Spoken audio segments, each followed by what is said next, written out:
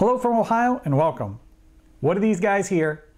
Some ViewMaster reels to remind me of my childhood. And my lovely wife have to do with 3D printing? Stick around and find out. You don't have to have a degree in engineering, be a product design specialist or a professional computer programmer in order to make some really cool things on your own. Let's learn how to do it together on Just Making It with Josh.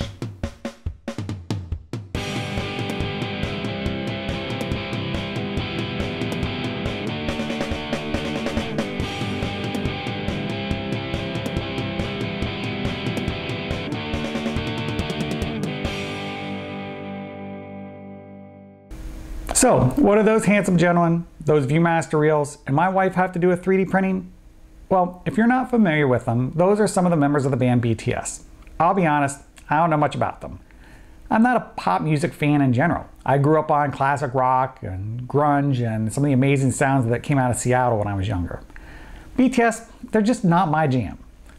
On the other hand, my wife, whom I adore, well, she absolutely adores BTS. She recently flew across the country to see them in concert twice. She is always listening to their music, and to be fully honest, I do kind of like their song Ego. Anyway, since she likes them so much, we had to go out and buy a bookshelf that sits across from my side of the bed that is just full of all of her BTS memorabilia. In fact, I wake up every morning to a picture of Jimin staring at me. Like I said, she loves BTS. And since she loves them so much, I figured I've got to make her something BTS related on my 3D printer. So she and I started going through her BTS stuff, and she showed me those boxes that had the ViewMaster reels in them. Looking at them, I realized I could pretty easily make a box for her to display them in. A box kind of like this one right here. Look, it's just a simple purple box with the band's logo raised up on it. Nothing fancy. Now, let me be very clear. This video is not about BTS.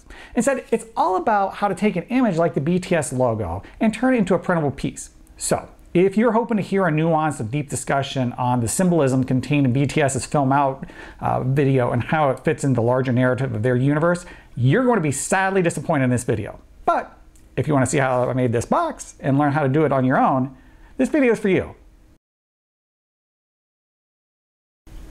The parts list on this project is going to be really simple.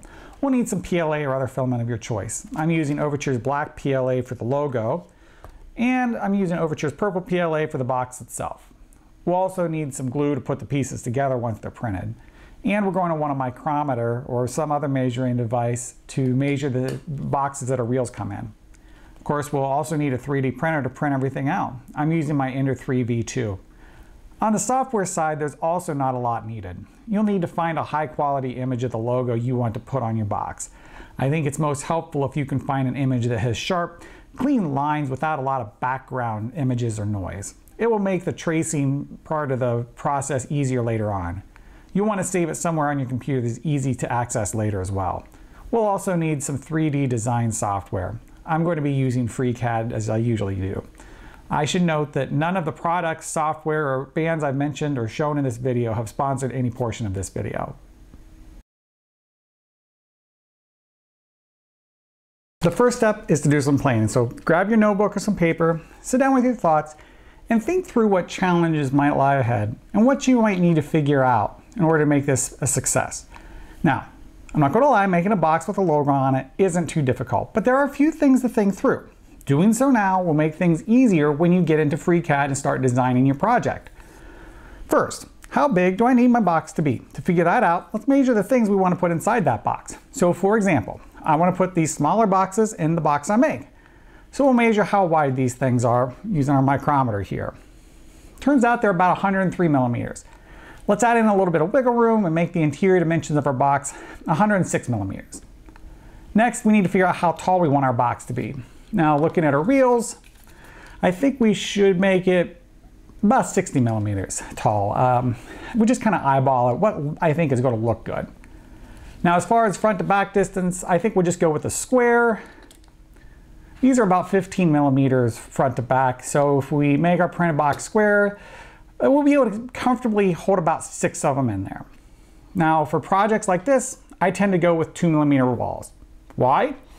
I really don't know. It seems sturdy enough. It's not too thick. 2 millimeters just seems to work. So with this information, I think we're ready to switch over to FreeCAD and to start designing everything. Let's open up FreeCAD and we'll go ahead and get started. I like to start actually with a spreadsheet. By creating a spreadsheet, it allows us to set up all of our parameters and for our parametric design. So let's open up our spreadsheet and we'll start putting in all of the key dimensions. So in this case, that will be the inside dimensions, both length, width, and depth, as well as wall thickness, and then a few calculated dimensions.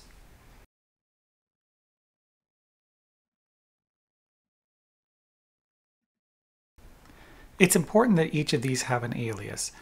I like to use this macro called easy alias, but you can also just come over here, select the B column, and put it in the alias name up here. In addition to those dimensions that we found from measuring our reels and we did during our planning, we need to create the outer dimensions.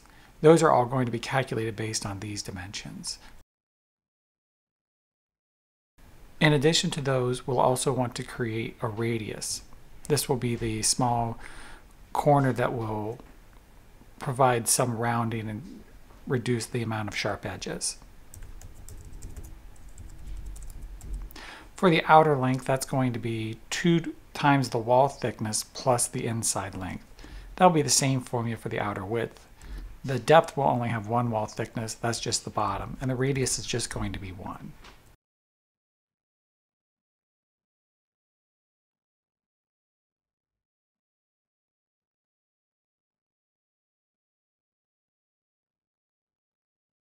And again, once we have all of these calculated, we use that macro and create our aliases. Lastly, I like to put an indication that these are all calculated values next to them so that in the future I'll know that those are calculated and that I don't need to change them. If I want to make any changes to the overall dimensions of the box, I'll come up here and make them on this. So we'll go ahead and close our spreadsheet. We'll go over to the part design workbench and we'll start by creating a new body. Within that, we'll create a sketch on the XY plane.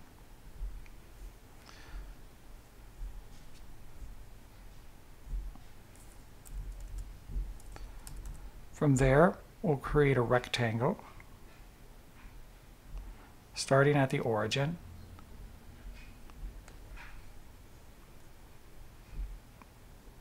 And we'll go ahead and round off those corners at this stage by using the fillet tool. Next, we're going to impose a rate or constrain all of those with the same radius. So we'll come up here and grab our radius constraint tool.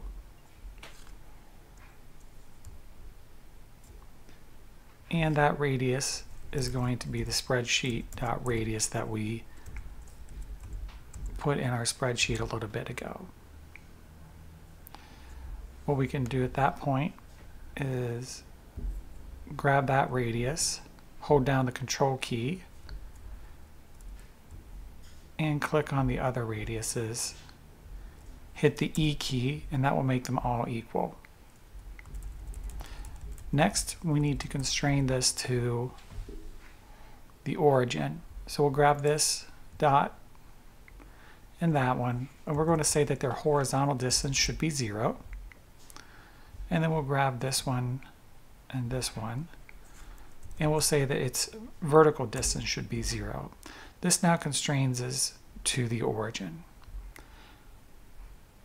Next, we'll grab this line segment, and we'll say that it's supposed to be equal to the length, the inside or the outside length.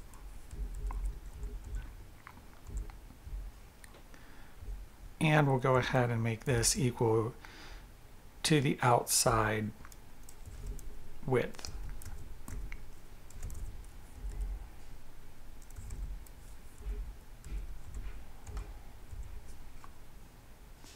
And now that our sketch is fully constrained, we'll go ahead and close it. And we'll pad our sketch up to the outside depth.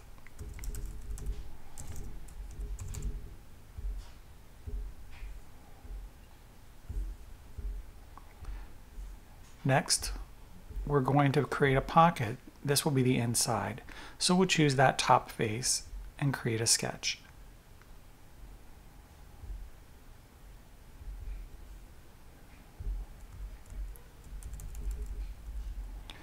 Once again, we'll draw our rectangle. And we'll go ahead and put in those inner circles for the corners, the inner radius, using that fillet tool on the corners.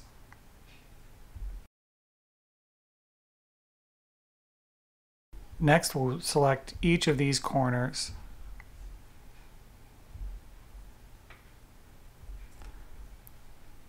and we'll constrain the radius.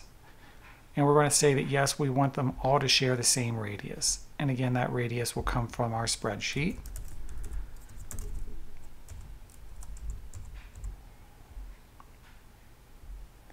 Now we'll come in, and this time we want the distance horizontally and vertically to be our wall thickness.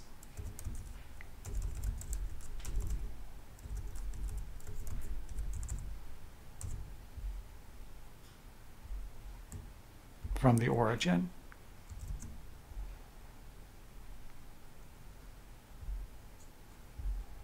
So this one will then be the vertical constraint.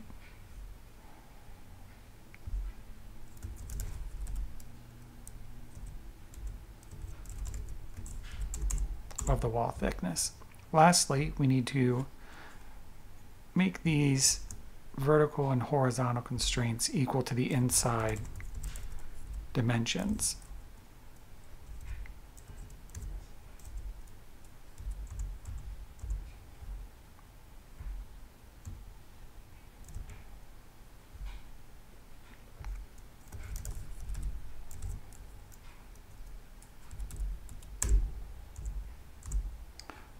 Once we have those in place, you can see that that fits nicely inside our existing box. So we'll go ahead and close that out. Make sure that our sketch is selected, and then we'll create a pocket. The depth on that is going to be the inside depth. And then once that's done, if we tip this, we can see that our box now has some depth to it. So we will now go ahead and put the logo on. To do that, we'll spin around to the front of our box. Get it centered here a little bit. And we'll open up the image workbench. You're going to choose this create a planar image in the 3D space. We'll grab our image logo, and we're going to want that to be on the front of the box, the XZ plane. So we'll choose OK. Obviously, this is a lot bigger than what we actually need, so we need to scale down the size. I think we reduce it to about 15%, we should be fine. So we'll come in here and multiply it by 0.15 in all directions, both the X size and the Y size.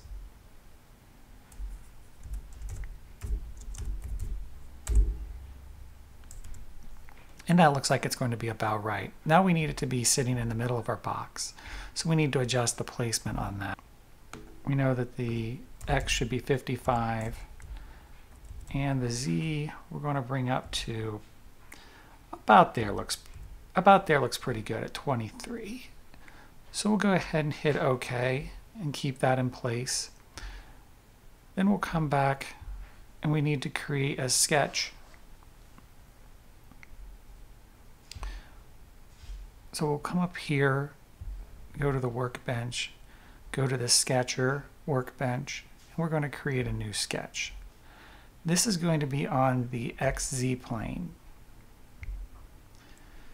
And we'll use the multi-line tool just to trace over, and generally about the right area for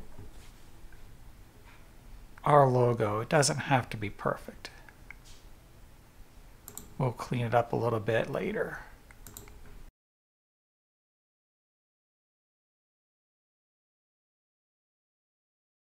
Next, I like to grab our top points and make sure that vertically they're on the same level, and the same with these points here. And we'll do the same with the bottom points.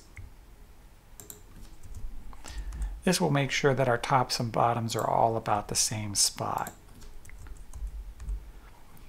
Next, we just want to make sure that our distances are the same. So we'll check the distance between these two, and then we'll make it sure that it's the same on that side. So this horizontal distance is 15.81. So we'll make sure that this horizontal distance here is also 15.81. That was very close. Normally I like to make sure everything's constrained when I use the sketching tool, but with something like this it's not quite as important. So we'll go ahead and hit close at this point. We no longer need to see this image because we have it all sketched out. So now we need to pocket this into our box. So we'll come over to the part tool. We'll take our sketch. We're actually going to make a copy of it real quick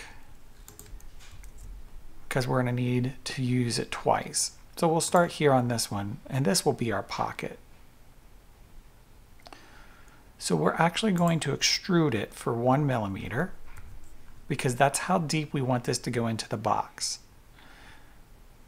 And we'll do that along the normal edge. And when we tip our box a little bit, we can see that it's popped out by 1 millimeter. Next, we're going to adjust the placement of this, and we're going to move it back 1 millimeter into the box. So you can see it's once again flush. So we'll hit OK. And next we're going to make a cut.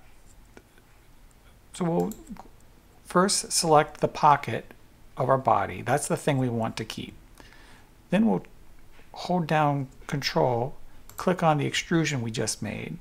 Then we'll come up here to the make a cut of 2 shapes. And when we click it,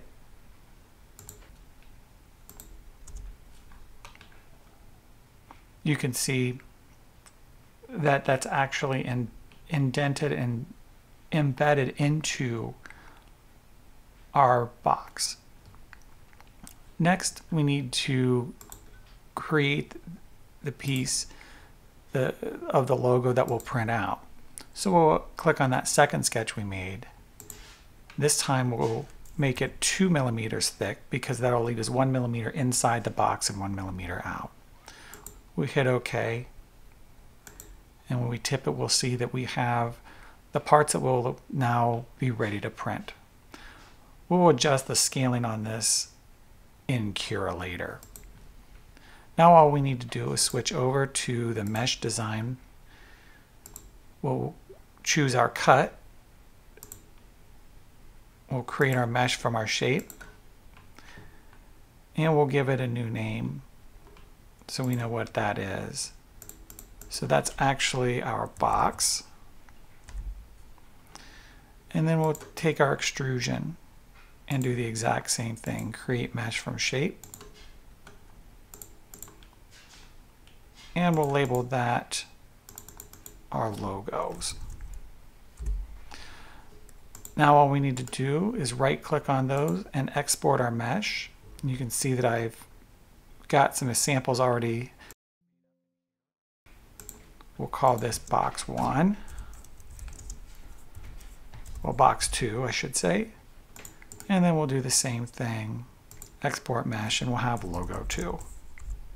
Now we're ready to open those two up in our slicer and get them printed. Once we're in Cura, we can start by opening up our new boxes that we just created. So we'll start with box 2. Looking around, you can see that it has our pocket for our logo in it, and so this is all ready to print. Once it's printed, we can then open up logo 2. This one requires a little bit more thought and effort into it. First of all, we need to lay the part down. So we'll come around to the back of it, click on it, and then we'll come here to this rotate tab, and we'll choose select face to align to the build plate, and we'll select the back of it. That will lay it down.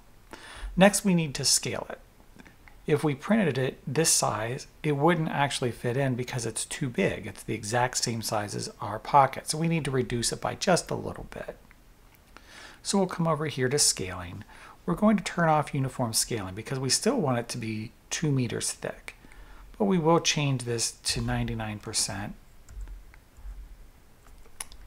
and 99%. That amount of reduction should be enough for a printer. If you print it out and it's still a little tight, you can try reducing it by another percentage point. But once you've made those changes, laid it flat, and changed the scaling, you're ready to slice it and get it printed. We are now going to progress to some steps which are a bit more difficult. Ready, set, and begin.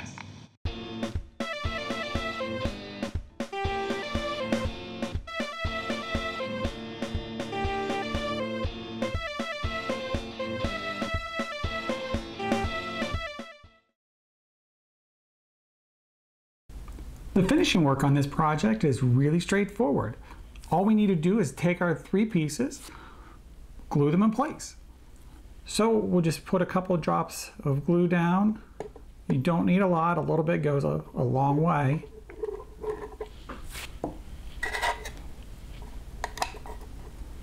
Push it in place, give it a hold, and that's it. As my kids would say, easy peasy, lemon squeezy. And here we have it. It's just a simple box, it's nothing fancy, but I think this project illustrates a couple of very useful things to keep in mind. First, by using a spreadsheet and tying all the constraints of the project to it, we're able to easily resize this box in the future.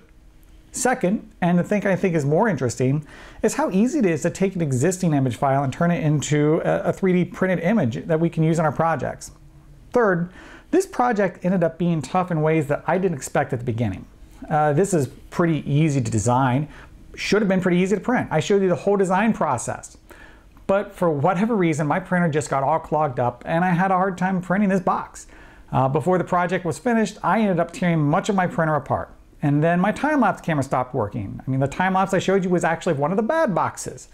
These types of challenges are going to pop up sometimes. Stick with it, work through them, and you'll learn stuff along the way. On this project, I learned a lot more about how my printer works and how to fix it when things go wrong. Lastly, and perhaps most importantly, while I might not find this box to be the most interesting thing I've ever made, my wife is going to like it a lot. One of the fun parts about this hobby is being able to make personalized things for the folks around us that we care about. If you enjoyed this video, I hope you'll like it and subscribe, and I look forward to seeing you all again in my next video.